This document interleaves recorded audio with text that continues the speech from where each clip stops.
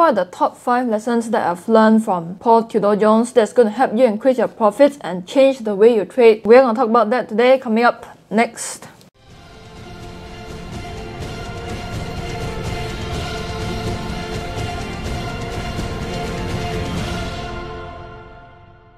So if you don't know who Paul Tudor Jones is, he's one of the top hedge fund managers in the world. He's a very successful investor, a very successful trader that I look up to, that a lot of traders look up to. If you're looking for a god of trading and investing, he is just as close to that. For example, in the year of 1987, during the financial crisis, while other people died, he made a total of 62% that year. And not only that, he has achieved an ROI that many thought is impossible. Imagine if you make a 3-digit return, a 3-digit ROI for 5 consecutive years. So the first lesson that I've learned from him is, my secret to being successful from a trading perspective is to have an unquenchable thirst for information and knowledge. A lot of people would think that Paul Tudor Jones must have some holy grail 100% win rate system. I've studied him, I've read about him, I've watched his interviews. He never ever said that the secret to my success from a trading perspective is because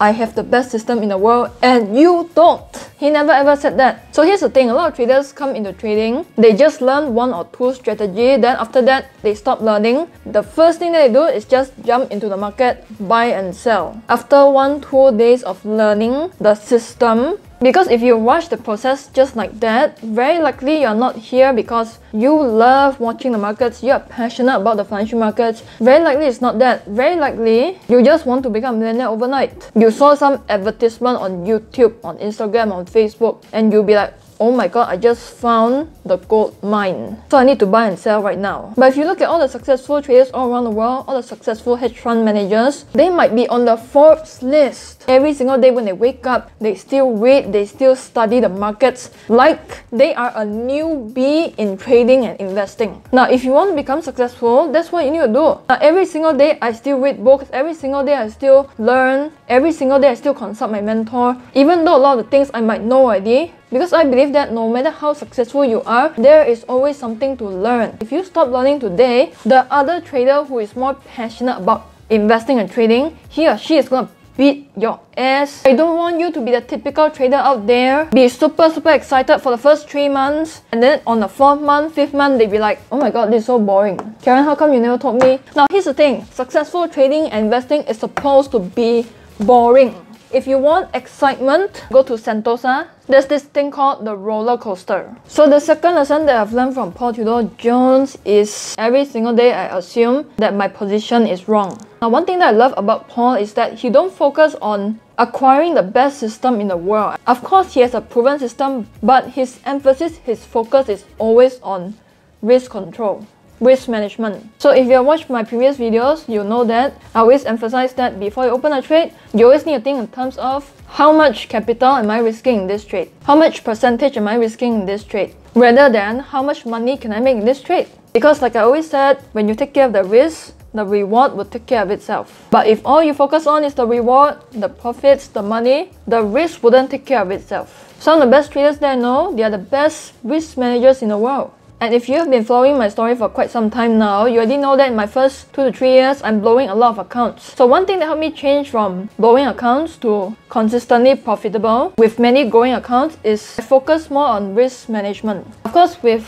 risk management, you also need to have a very strong trading psychology. Otherwise, you wouldn't have the discipline to practice your risk control. And when Paul opens a trade, he knows where his risk points are.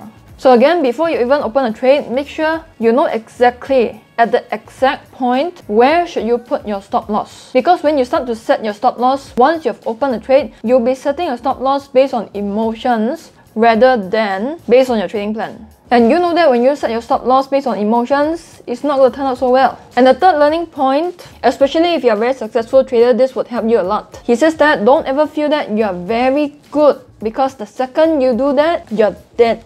Now this is a mistake that a lot of traders make. They make a few lucky trades, especially beginner traders. Then they email me, Karen, I just made 50% in one day, I'm so happy. So they make a few winning streaks and then they become overconfident, they become egoistic. They feel that they are invincible. So then they over leverage. And then on the 5th, 6th trade where the trade did not go the way they want it to be, all of their past 20, 30 winning trades, I call this the tsunami effect. Just one wave wipe out everything.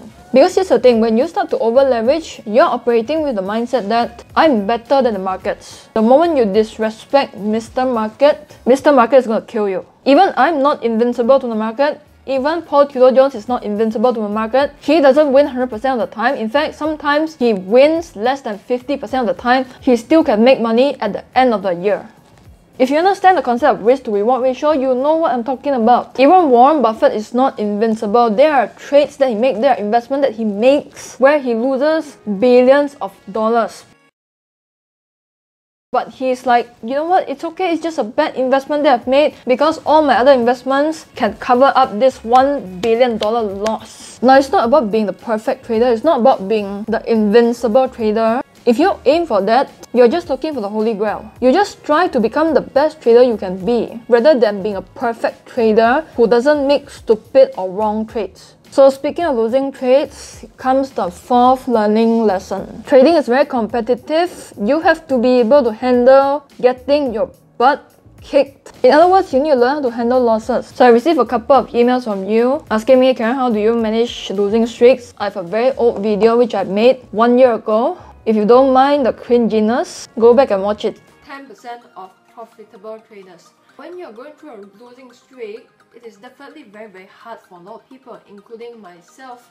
But one of the ways to handle a losing streak is to take a break. Just get away from the charts. Go for a trading detox, meaning no charts for a couple of days. Or 1 week if you need more time. After that 1 break, when you come back to the markets, when you come back to the charts, when you go back to your trading desk, you feel a lot more refreshed. You feel ready to trade again, you feel ready to invest again. And Paul also talked about the fact that trading is very competitive. I study finance in university. The people in my class, they are so super competitive. Imagine studying from 6 AM all the way until 2 AM in the morning and then no holidays. When we graduate, we work all day long. Maybe we will take a break on Sunday. But most of the finance people that I know, they work their asses off. If you treat this like a hobby, there's no chance you're going to make it. If you're a lazy trader, go do something else. Because I receive emails from people every single week and be like, Karen, I'm going through this and this situation, could you please send me some money? Don't become a trader, because I can give you all the money you want, you would blow it all away, just like that. Because your mindset is wrong to begin with. Why is it that there are so many people all around the world, they win jackpots, $1 million jackpots, you check back with them again the 2nd, 3rd year, all that money is gone. And then you ask them, where did all the money went? They be like, gave it to people, I helped my brother to start a business. The hard part, the struggle for most people is that they can't keep the money they earn. So the 5th final lesson from Paul Tudor Jones is that he says that if I have a position going against me, I'll get out. If they are going for me, I'll keep them. So if that, let me know down in the comment section below. What are the other lessons that you have learned from Paul Tudor Jones? Otherwise, let me know what is your biggest takeaway from this video. So with that, I'm Careful and I'll talk to you in the next episode. Bye.